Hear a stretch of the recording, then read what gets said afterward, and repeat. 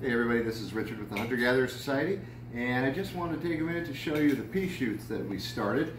This was on the patio garden update, and these are now about a week old, probably 8 days old, and I'm going to go ahead and harvest part of this. The center didn't grow initially, and it's about half the size at the outside edges, but you can see the outside we've got great pea shoots.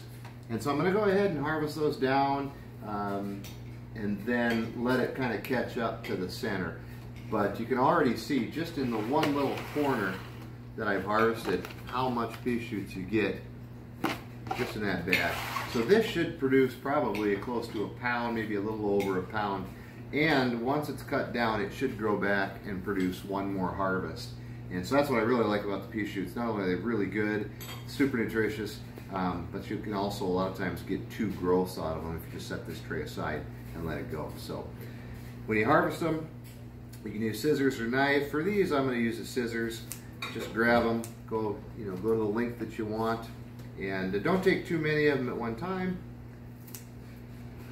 And that's it. I'm going to leave them unwashed in the refrigerator and then just wash them as we prepare to use them, because produce will last longer if it's not wet. So I'll leave it in the bowl, wash it before we use it, and that'll keep the shelf life a little higher on it. So just wanted to give you an update on these. We have another batch started, and hoping to see those come out of the dark probably in about 3 days. So that's what I've got. I'm going to keep harvesting these and put them in a salad.